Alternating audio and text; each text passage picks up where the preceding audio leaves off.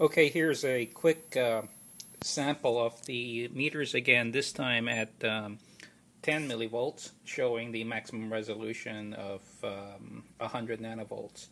So you can see the 3456s in line, similar to the old prior video, and this time a Agilent 1256a showing its maximum resolution of 1 microamp as a comparison. This wasn't a very long series of collections, so just to show you the standard deviations. So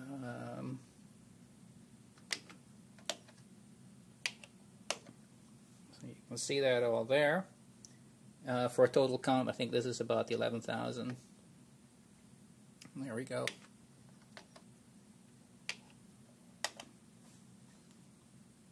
So look to the captions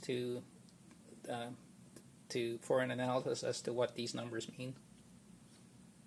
Thank you.